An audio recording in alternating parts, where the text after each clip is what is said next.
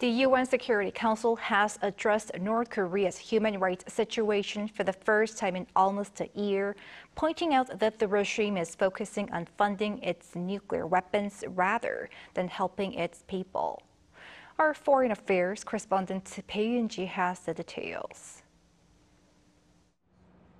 A meeting to discuss human rights abuses in North Korea was held at the United Nations headquarters in New York on Wednesday, despite opposition from North Korea's traditional allies in China and Russia.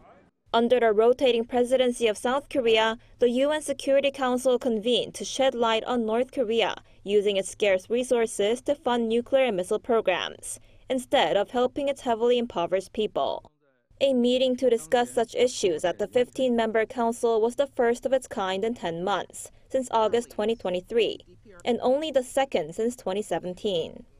South Korea's ambassador to the United Nations, Hwang Jun-guk, described the North as a two-headed chariot, driven by nuclear weapons and human rights violations, and said if human rights violations stop, nuclear weapons development will also stop. The DPRK's exploitation of its citizens, domestically and overseas, including through forced labor, generates revenues that finance its weapons programs. As such, we now call on all UN member states to join us in taking action to bring concrete change that improves the welfare of people in the DPRK and contributes to a more peaceful and secure world.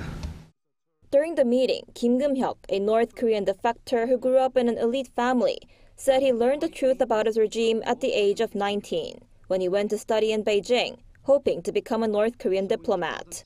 He was visibly emotional as he described how the internet enabled him to realize the horrific truth of North Korea, including political prison camps, death from starvation, public executions, and people risking their lives to escape.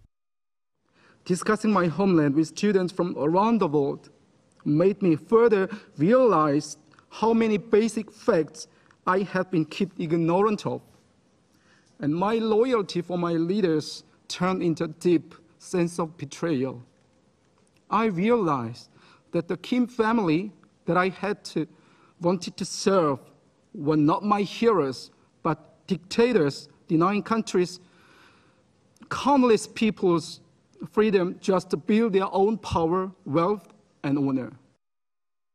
South Korea's foreign ministry says the government will continue to work on holding more discussions on this issue at a global level to raise awareness about the reality of the North Korean human rights situation and its connection to international peace and security. Bae Eun-ji, Arirang News.